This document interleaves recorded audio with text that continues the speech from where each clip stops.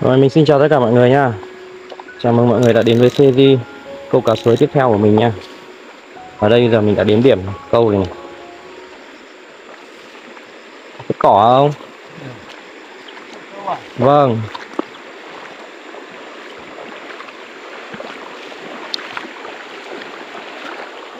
Điểm suối thì rất đẹp.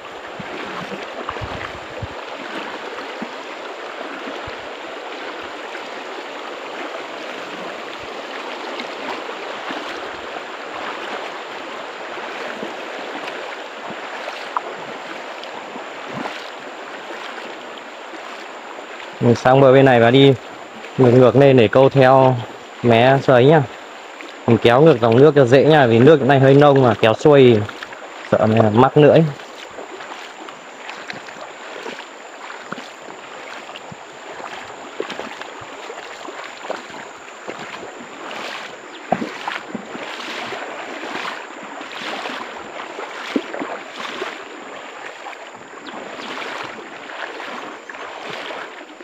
Bây giờ mình bắt đầu ra cần này.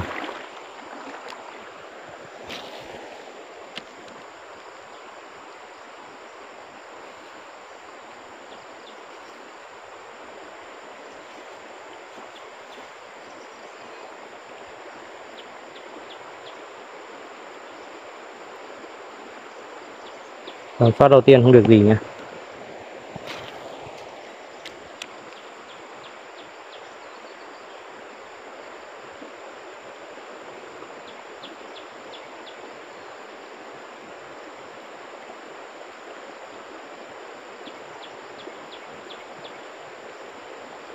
Phát thứ hai cũng không có cá. Bây giờ mình sẽ xuống cái khu vực dưới thác này nha, xem là có cá không nha.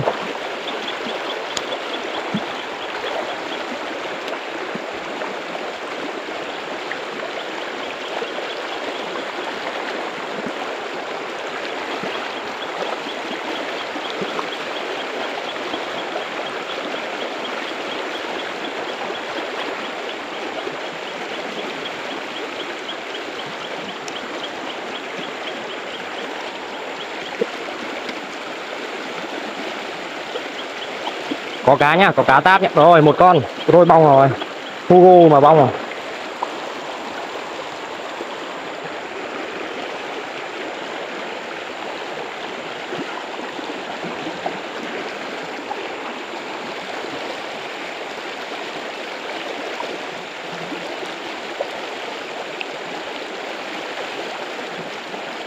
Lại táp trượt rồi.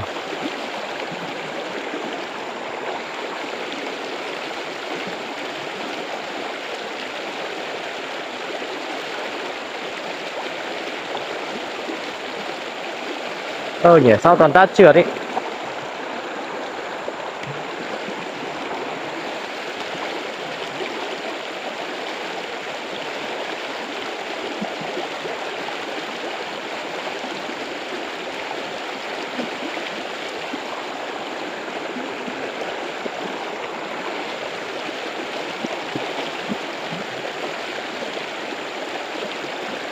Rồi, dính cá này nha. Một em này nha. Rồi cũng to đấy.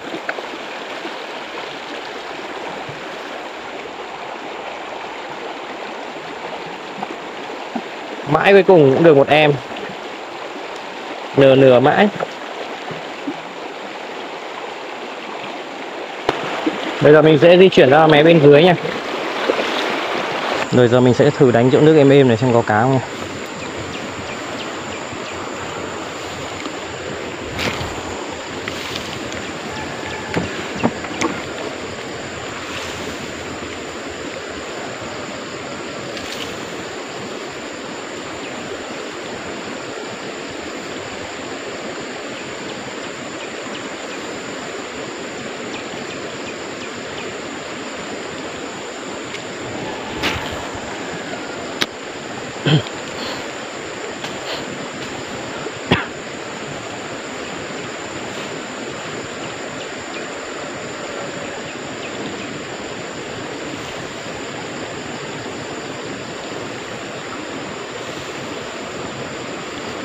Có cá táp nhưng mà cá bé lắm.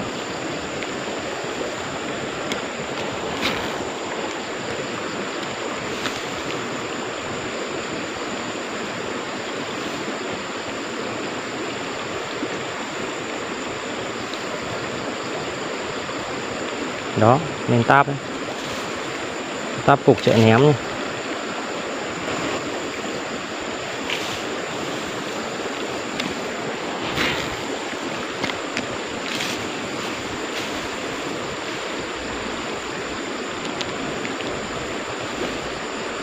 Dính một em này sao ạ? Rồi, lại bong.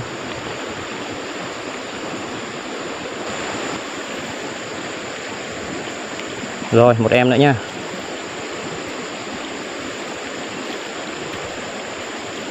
To không đây? Giò giò thôi mọi người ạ. Đây nha. Bằng ngón tay cái.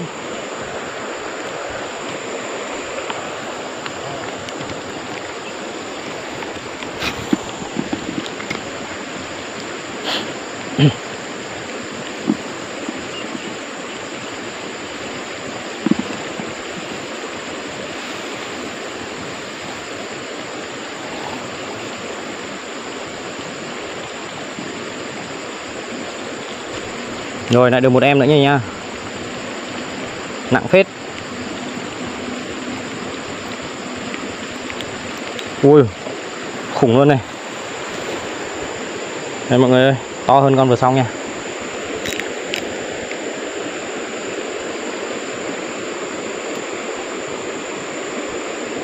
To hơn ngón tay cái của mình luôn.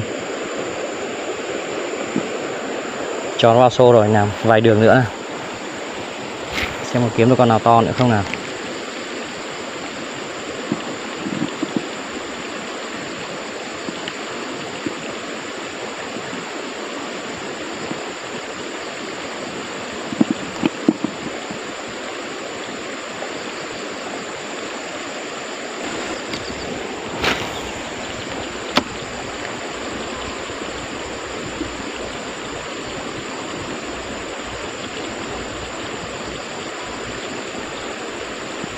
Rồi, một em nữa. Con này cũng to to nha. Không bằng con vừa xong. À bằng đấy, bằng con vừa xong luôn này. Đó. Chỗ này khả năng có nhiều cá to.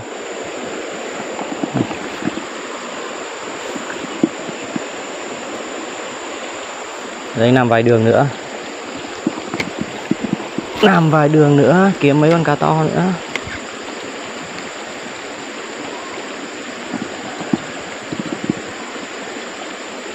Có cá nhưng mà số lượng nó không nhiều mọi người ạ, nên là mỗi lần nua vài đường mới được một con. Nếu có nhiều chắc là ăn full bọ luôn. Rồi vào đến gần bờ mới được một em nữa này.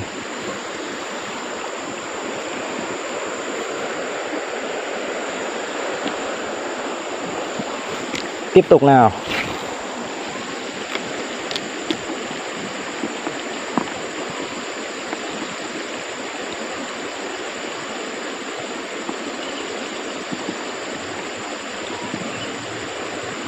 Rồi, táp trượt rồi.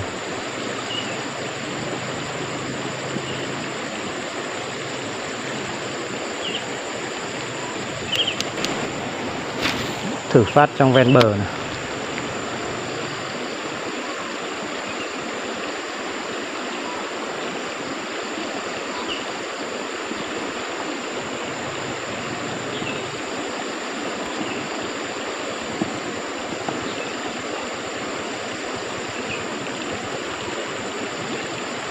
Vào gần đến bờ mới thấy có cá táp nhưng là cá bé mọi người ạ.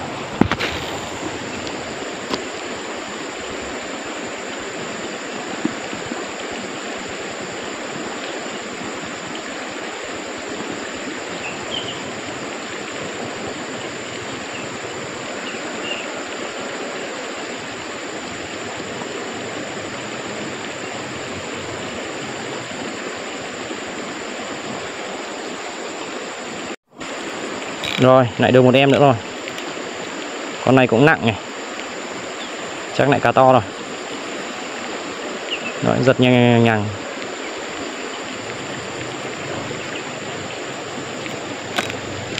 Đó, cũng to phết. Toàn loại nhằng nhằng to to kiểu này thôi.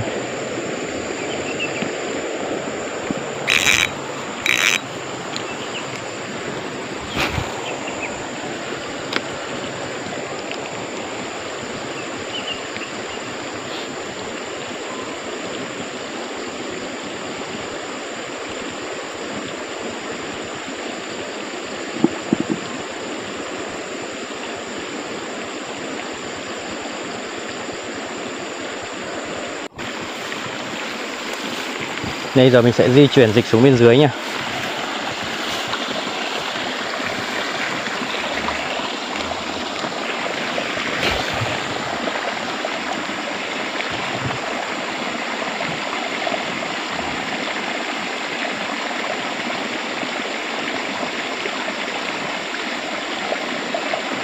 Đó, rồi.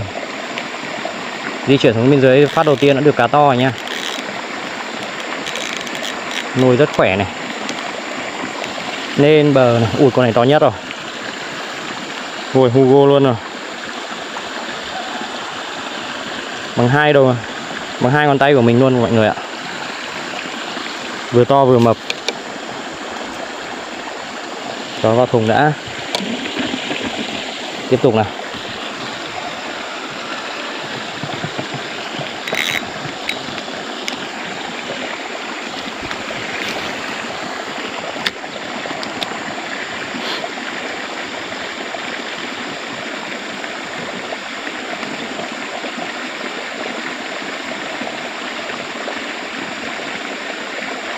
Vẫn có cá đuổi theo mồi.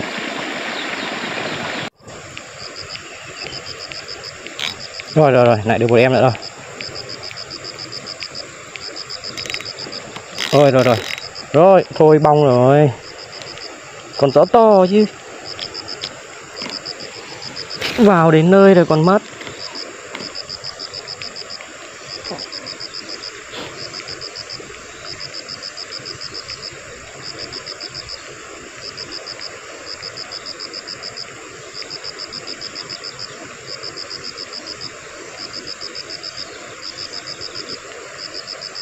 Rồi mình di chuyển đến bên dưới trong chỗ đầu thác này rồi nha.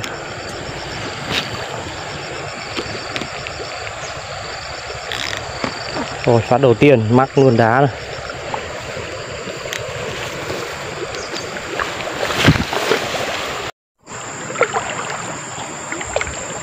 Đây, lại ném bên kia sang bên này bị mắc, bây giờ mình lại sang bên này mình ném từ bên này sang nha.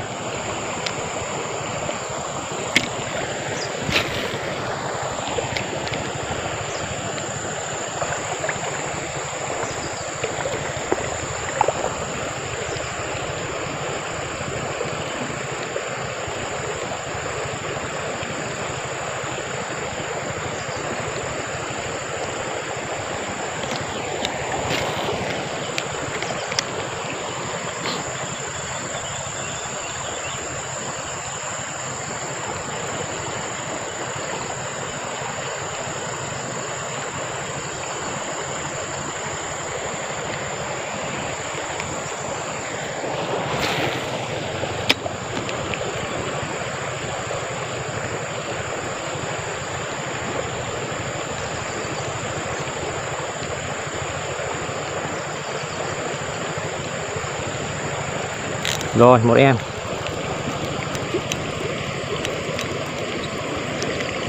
Ui, con mương hoa. Mương hoa xanh nét luôn. Ôi, con này bị dính điện rồi. Mọi người nhìn thấy đuôi nó bị cong không ạ? Đây. Đuôi nó cong nha. Con này bị dính điện. Con mương hoa đẹp chưa?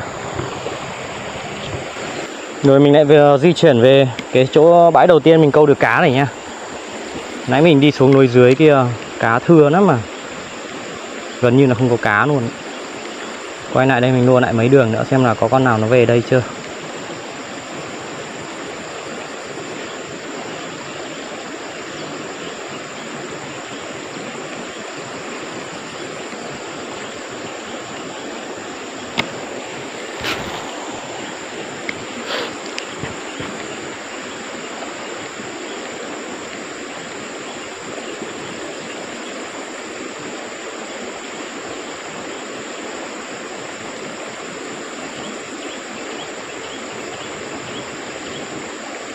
Rồi vào đến bờ mới được một con nhá.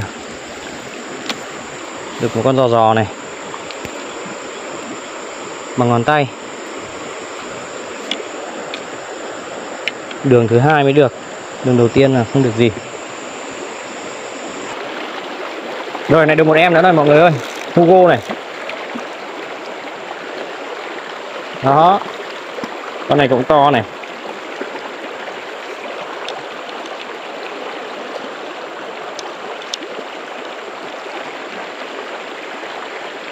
Bây giờ mình sẽ đánh cái đoạn chảy chảy này nhá.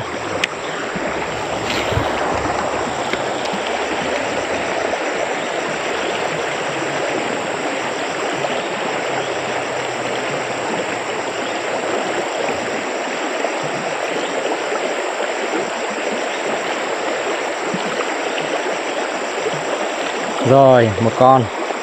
Vào tận chân rồi mới dính này.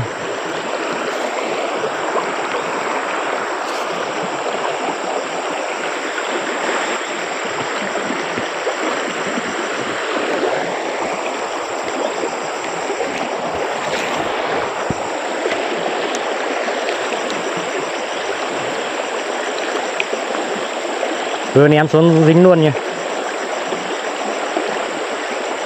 Mồi không còn chưa kịp chìm nên đã dính luôn một con rồi. Bé tí.